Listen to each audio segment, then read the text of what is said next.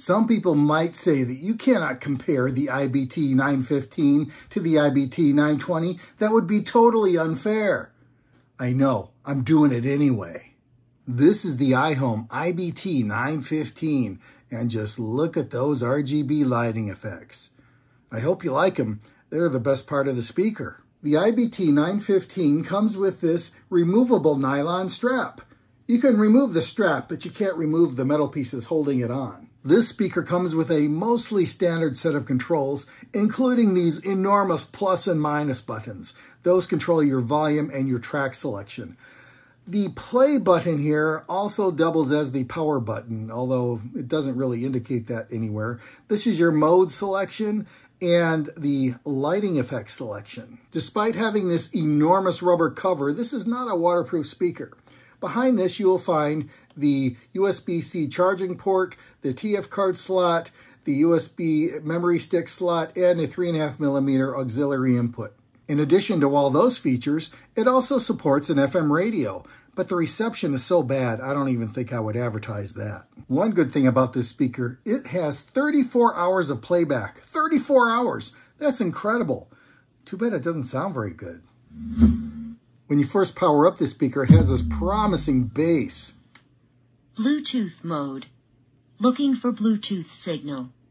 Connected. But once you start listening to it, it just doesn't pan out for songs. And the high frequencies are even worse.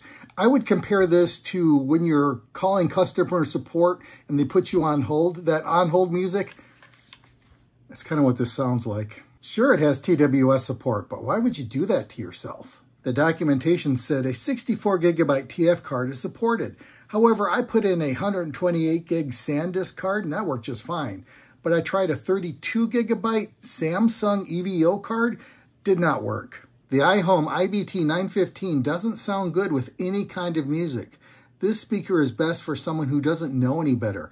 I do think that market does exist, but I give it a 2 out of 5 stars. This is the iHome iBT920, and I love this speaker. This is so much fun to use, and it's great for just about everybody. Just about. We'll get to that later. These are your mostly standard controls, and look how clearly labeled they are in contrasting ink. Thank you. We've got the plus and minus for your volume and track controls. We have the power button here, play, pause, bass boost, mode select, and lighting controls. In addition to your battery indicator. Isn't that nice?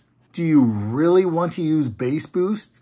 Yes, you do. On the back of the speaker, it looks like there might be a speaker grill back here, but there isn't. You are not getting any sound out of the back of this unit.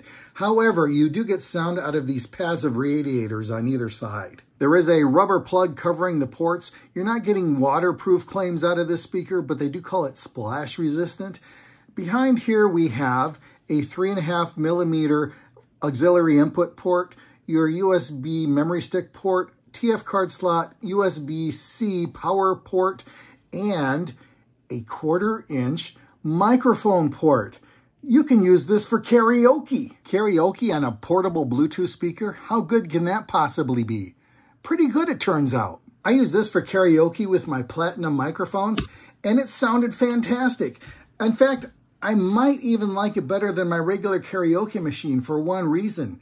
It adds reverb, and I could use all the help I can get. iHome gives you this handy remote control. You don't even have to touch the buttons on the speaker if you don't want to. You get a LED lighting control, record to the TF card. There are even sound effects you can play if you want.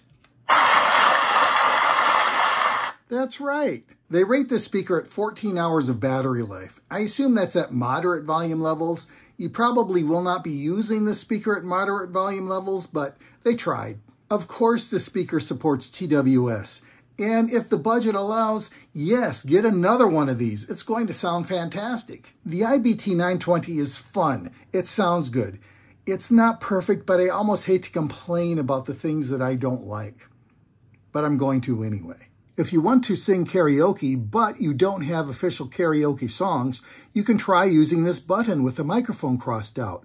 It will attempt to remove the vocal track, and it actually works. Sometimes it removes the entire track, and sometimes it removes like the guitar. But It tries, and sometimes it does work. Another gripe is that this speaker is super picky with TF cards. I don't know if it's brand dependent, model dependent, capacity dependent, all of the above.